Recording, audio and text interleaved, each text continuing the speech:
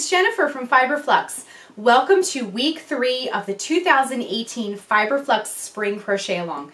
We are hard at work making the Springy Stripes Blanket, and this week we're going to be decreasing. So just to show you the progress, last week we did the increase. So we started at the bottom and worked our way up, and used roughly half of our yarn. And now we're going to be decreasing and using the remaining part of our yarn. So just to show you, we started at this bottom part and we're working up, and then today I'm going to show you how to bring it back in to create the remainder of your square shape. So just to recap, week 1 we did intro and supplies, week 2 we did the increase, week 3 we're doing the decrease, and then next week we're going to learn how to do, if your blanket looks anything like mine, you're probably going to have lots and lots of ends hanging off of your blanket. Actually, there they are. So you'll probably have lots and lots of ends hanging off of your blanket. We're going to learn how to weave all those ends in. And also, I asked around a little bit in our crochet along group, and we're going to learn how to do multicolor pom-poms. So for each, let me find it, here it is. So for each corner of our blanket, we are going to embellish it either with a pom-pom, a solid pom-pom, or multicolor. I'll show you how to do both, or a tassel. So week 4, we're going to learn how to do pom-poms, solid and multicolor, tassels, and weaving in all the ends. So we're really just going to finish up the blanket next week. So let's get started on the decrease part of the tutorial. Okay, so I'm just working that last double crochet of my row, and the way you determine if your increase is finished is once you're done, now let me just pull this loop out so I don't lose it.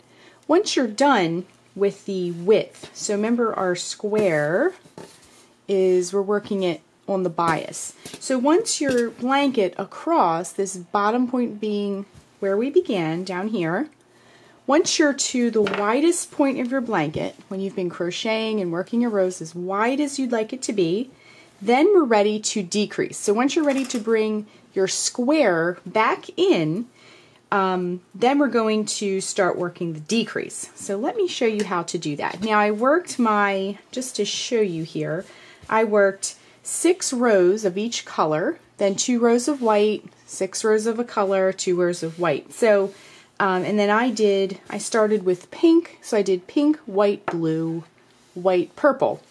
So pink, white, blue, white, purple, and so forth. So I just finished a purple section of my blanket, so I'm going to move on to the white because that's the next color of my sequence. Now you'll want to stick with your own sequence for your own striping pattern, obviously. So let me just cut the yarn, and then we're going to transition over to the white yarn and also the decrease of our square. Okay, so I'm just going to cut the yarn. Now, again, if you have a way that you like to join a new ball of yarn, definitely feel free to do that. I like to just cut mine and tie the new one right on. So just wrap the yarn around the hook and pull it through that loop, and we're ready to begin our new row and our decrease. So I'm going to be using white yarn, and I have a white background, so I'm going to grab a darker background so we can really see the contrast against the white yarn. Okay, so we're going to go back to that last stitch where we just left off. Mine is over here, and I got my dark background so you can see this white yarn a little bit better. It's a little bit difficult with a white background and white yarn.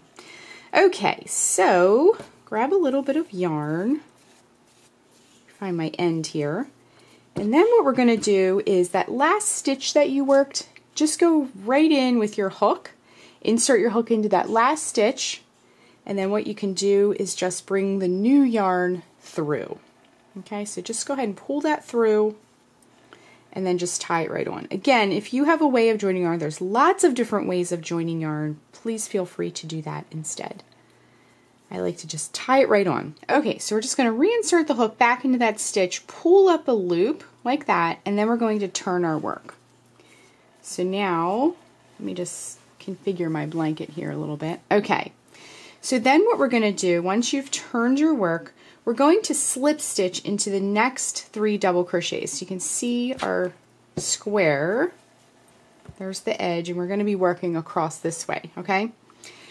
So slip stitch into the next 3 double crochets. So locate those double crochets, and we're going to slip stitch into that first one. So insert your hook, bring up a loop. Now bring that loop through the loop already on your hook. Then you're going to insert your hook into the next double crochet, bring up a loop, bring that loop through the hook. Then insert the hook into the next double crochet, bring up a loop, and bring that loop through the loop already on your hook, okay? So we just slip stitch across. And then we're going to slip stitch into the turning chain. So remember how when we worked into these blocks, we have a turning chain into the top here? So also slip stitch into that turning chain. Insert your hook into the turning chain, space, bring up a loop, bring that loop through the loop on your hook, okay? Then we're going to chain 3. 1, 2, 3, and then we're going to double crochet into that turning chain space. So 1, we get a little bit more yarn, 2, and 3. Okay, so that is the only thing that's different from this decrease versus the increase, because for the rest of the row we're going to proceed as we normally would, okay? So let me go a little bit of ways into the row just to refresh your memory. So then we're going to join with a slip stitch, 3 in that third chain, 1, 2, 3, right there. Join with a slip stitch, just like that, then chain 3, 1, 2, 3. Then work 3 double crochets, remember, into that turning chain space. Same thing we've done in every row before this one. It's just the way we start the row that is a little bit different, because by decreasing, we're removing one of these squares from our blanket, and that will in turn decrease it, okay? So once again, join with a slip stitch in that third chain up, chain 3, 1, 2, 3, and hopefully this part of the row, since you've worked the whole increase, hopefully this part will seem very familiar. Okay, so work your 3 double crochets. That was 1, this is 2, and 3. And join with a slip stitch in that third chain up once again, and then chain 3, 1, 2, 3, and then 3 double crochet in the turning chain space. So we're just going to work this all the way across our row, and then when we get to the end of this row, what we're going to do is I'm going to show you how to finish this row. It's the same thing we've been doing, the same way to finish your row, and then I'm going to show you one more time how to get started on the decrease, and then you'll be able to finish your blanket, and we'll begin the next part next week. Okay, I'm coming up to the end of the row. Just join with a slip stitch, and we're going to work into that very last square of our row. Same thing we've been doing all along. So go ahead and chain 3, 1, 2, 3. Work 3 double crochets into that last turning chain space. 1, 2, and 3. Okay, so I'm just going to show you one more time, same thing we did a little bit farther back, of how to transition to the next row. So we're going to work on one more decrease row just to show you one more time. Okay, so once again we're going to just turn our work, just like that, and then we're going to work a slip stitch in each double crochet. So slip stitch in each of the next 3 double crochets, okay? So let's work a slip stitch in the first one, slip stitch in the next one, slip stitch in the next one, and then we're also going to work a slip stitch in the turning chain space, just like that, okay? So then we're going to just proceed as we normally would, okay? We got the decrease part out of the way. There's only just a small little section at the beginning. So once again, chain 3, 1, 2, 3, and then this will feel familiar again, this part. And then work 3 double crochets into that turning chain space. So 1, 2, and 3. I'm going to go part of the way into the row once again, and then you'll be all ready to continue with your decrease. This is just what we did in the previous row. I'm just kind of refreshing. Okay, so count 3 chains up, insert, join with a slip stitch, and once again 3 chains, 1, 2, 3, work 3 double crochets into the turning chain space, 1, 2, and 3. Now let's look at our work here, and I have a little snag in my yarn. Okay, let's look at what we've done. So as you can see, instead of making a V now, our blanket is starting, it's reached a point. And now it's starting to, we're going to start getting a flat edge as we work up, okay, to establish our square. So let's just work a couple more of these little squares, and then you can finish the whole rest of your blanket. Now if you need to see the decrease part, I've done it twice now for the first row of white and the second row of white. If you need to see this again at any time, or if you set your project down and come back and forgot how to do it, just back up this video a little bit, and you can always re-watch it as many times as you need to. And watch, you know, the decrease part again. Also, if you hop on over to the Fiber Flux blog, and I'll put the link down below, the written pattern will be there as well if you need to just peek at that.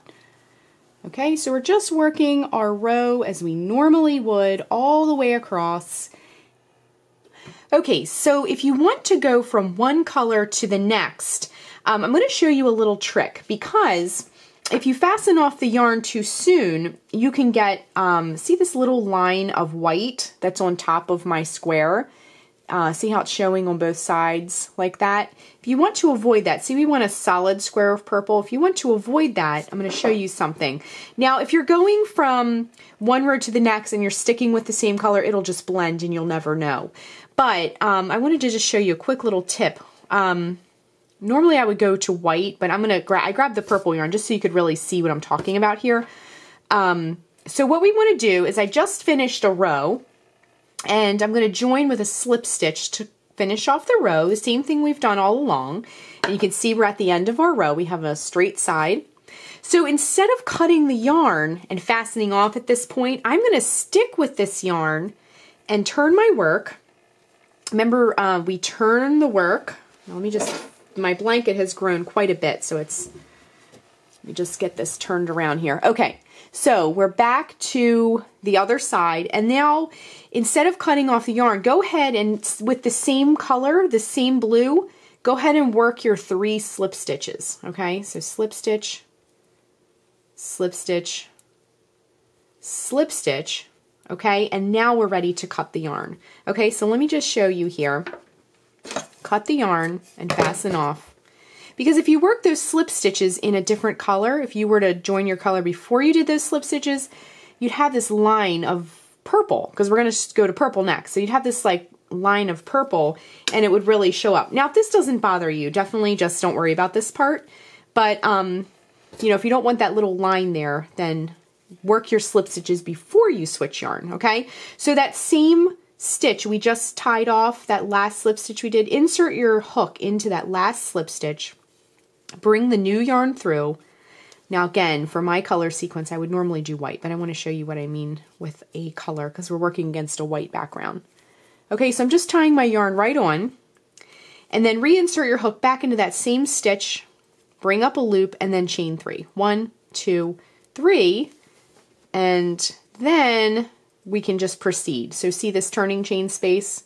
Work your 3 double crochets in that turning chain space, and your first block of your row will start where it's supposed to, and you can avoid, let me grab, where is it? I lost it. My blanket's getting much bigger, which is a good thing. You can avoid this kind of capped off look of this line of color, and you can just have like a solid square. So you'll have, I can hold them side by side here. You'll have a solid square versus a square with this white line. Okay, so just a quick tip for going from one color to the next on a row. If you want to avoid this little top part here, just do what I did here. Now if you're going from like, let's say you're going from like pink to pink, it doesn't matter, okay? So just a quick tip for changing colors. So what you're gonna do is just keep working your decrease rows over and over and over and over until you get to the other point of your blanket. So remember, we started down here at this bottom point, and you're just going to keep working until your square comes back in, okay? So be sure to join me next week, because for week 4 of our project, we're going to be doing some of the finish work. So we're going to tackle some of these ends. I'm going to show you how to weave in the ends, and then if you want to add some finishing touches to your blanket, like if you want to add a pom-pom at each corner or a tassel, I'm going to show you how to do all of that. I have some yarn leftovers from all of these colors, so we'll learn how to make a single color pom-pom, a multicolor pom-pom, and I'll also show you how to make a tassel. I'm going to be putting pom-poms on mine, but I know some of you like tassels as well, so we'll learn how to do all 3 of those finishing touches. And if you haven't joined our Ravelry group, be sure and hop over to the Ravelry group. There is a Fiber Flux Crochet Along group, and again, I'll put the link down below for that. And in that group, you can ask questions. There are so many people that help others. You can show off your work. If you have even color questions, like does this color go with this color, for example, people ask all kinds of questions. And there's so many wonderful people in the Fiber Flux community that are willing to help and jump right in. So join that group if you haven't done that. And also, if you want to show off your work or your work in progress pictures, be sure to use the hashtag Fiber Flux CAL in your social media. And we love seeing your work. I know the Fiber Flux community is wonderful at sharing photos, and I love seeing your work and looking through all those. So hop on over to the group, and also be sure to join us next week for week 4. We're going to be adding all of the finishing touches to our blanket. So that's it for week 3. Thanks so much for watching, and be sure and click the subscribe button to get all the latest Fiber Flux video updates. Thanks again.